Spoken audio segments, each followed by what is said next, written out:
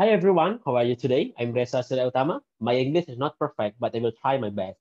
From my accent, you can guess that I come from Indonesia. Yes, Indonesia, the place where we should discuss all things together about the economy. If not because of the global pandemic, we will have a discussion while enjoying the beautiful nature of Indonesia in Bali. Thank you to the entire team for the International Economic Association for the effort to keep the IEA World Congress even online. I hope this pandemic ends soon, and I hope all of us are always given good health. Okay, ladies and gentlemen, today I would like to share to you our research about the food insecurity and child labor. Me and Mrs. Dwini Handayani have conducted a research to prove about the effect of food insecurity on the rise of child labor. Okay, there is the outline for my presentation today. Here it is. There is a message I want to say through this photo.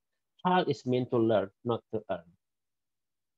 Based on ILO data, the number of child labor in the world in 2016 reached 152 million children, and this amount is suspected to be underestimated due to the limitation of the system used to collect data on child labor in most countries. How about Indonesia? Official statistics recorded 4.1 million Indonesian children are categorized as working children. In 6 years, that number has decreased to 3 million. Most of them work in agricultural sector.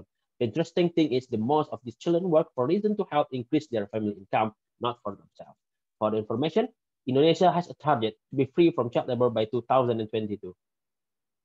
Okay, we agree that working for children can harm their economic future, especially in the broad process of forming their human capital. In economic theory, children who start work earlier will have a lower income than children who start work at the right age, usually at 17 years old and over.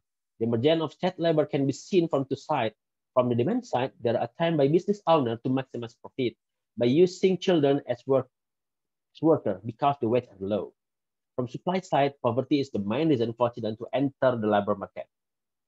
So far, poverty has often been measured through a monetary approach. However, there was a discussion about whether or not the monetary poverty measure could be used to determine whether it was difficult for a household to meet their basic needs. Therefore, this study tried to use another measure to determine poverty in terms of its impact on the incidence of child labor. Mr. Kaushik Basu, in his article, the title is The Economic of Child Labor, said that there are two fundamental theories in explaining child labor. The first is luxury axiom. That means children are the last option for work. They work only if the income of all household members, excluding child, are insufficient to meet the household needs. The second is the substitution axiom. That means child labor and adult labor are substitutes. Some opinions say that working is one way in which a child is filial to their parent, socializing in cultural and ethnic entities, even to the practice of religious value. But besides that, there are still risks if a child works. Okay, the purpose of the study was to prove that the effect of food insecurity on children participating in work. The empirical method that can be used is OLS regression. The main challenge is ensuring the research objective accurately and without bias. We know the potential endogenous problem can arise from the existence of an observed socio-demographic characteristic of children and the existence of selection bias. The perception of the level of insecurity is related to food insecurity events that have been experienced in the past. Based on the literature review, the study used information on area affected by famine in Indonesia in 1960s and matched this to the place of birth of the head of the household and his partner. The perception of a household head and his partner with regard to the present food insecurity experienced by household is took to be influenced by whether they were born and suffered a famine during their childhood. So the study used an instrumental variable approach with a two-step estimation, and past hunger experience are used as instrumental variable. Okay, this study used microdata from the 2018 Surya National Socio-Economic Survey from BPS-Statistics Indonesia. I also want to say that we impute the missing value in the main independent variable using common input range on the data. Okay, that's the result. The level of food insecurity in Indonesia still varies between regions. Based on the graph, it can be seen that the level of food insecurity is getting worse in eastern Indonesia, such as Maluku, Papua, and Nusa Tenggara. We call it Marapua. It's about 42.6% of children living in Marapua region experience food insecurity. Ladies and gentlemen, we can see that the percentage of working participation among children increase as food insecurity increases. The food insecurity that occurs in households has almost the same effect in both of urban and rural area, as well as among boys and girls. The participation of children in work can also differ based on gender, although there is no significant difference. It can be seen the proportion of boys who work is greater than girls. This is in line with many studies that show boys have a greater chance of working than girls. And based on the figure, we can see that the proportion of children living in rural area who do not go to school is greater than in urban area. Most of them work. Okay, this is some interesting finding. First, the presence of mother in the household has a negative effect on children participants in work. Children who live with their mother will have a lower level of work participation because mother can act as control in household decision making, especially their child. Second, Mr. Basu's theory about luxury axiom has been proven in this case. It can be seen that proportion of children who work is greater in group of children living in household with full participation by adult household member. This condition showed that children in Indonesia in 2018 who work is the last choice of their household. After all, adult household members have participated in work, but their total income is still not enough. So the children need to involve to earn additional income. This condition can be more safer in poor household group. Poor household will mobilize all human resources in their household to work in order to meet their daily needs. So the children will have more opportunity to be involved in work. Okay, the OS estimation results show that the level of food insecurity is positively related to the participation of working children. Therefore, socioeconomic and demographic factor must be included to the model specification.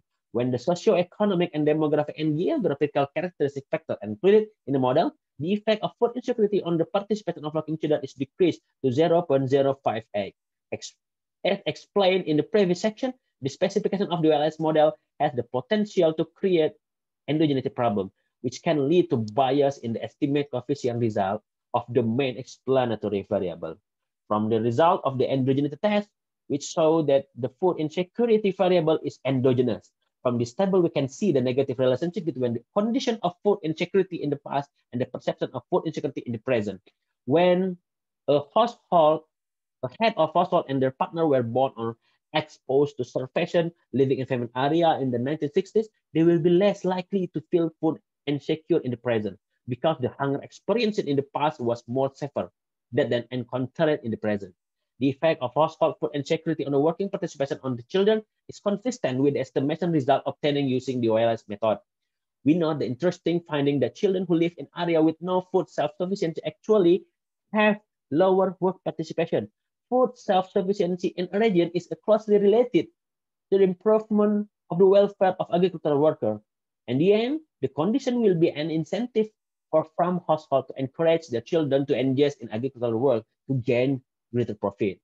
The other finding is children who live in poor households have lower labor participation. This finding can be attributed to the use of a measure of monetary poverty that is limited to dichotomy of poor and non-poor regardless of the severity of poverty experienced by a household. The measure of monetary poverty only use a measure relative to the minimum standard of decent living as human in an area. As an alternative, measures of food insecurity are used to assess the extent of household worry and inability to meet their daily needs. This study also identified the effect of social protection program provided by the central or regional government in reducing children participation in work. This can be seen from the negative direction shown by coefficient of all social protection program variable. The reason is that the transfer government income to the household act as substitute for a child potential income. So the children should not to work. Okay, there is the conclusion of this research.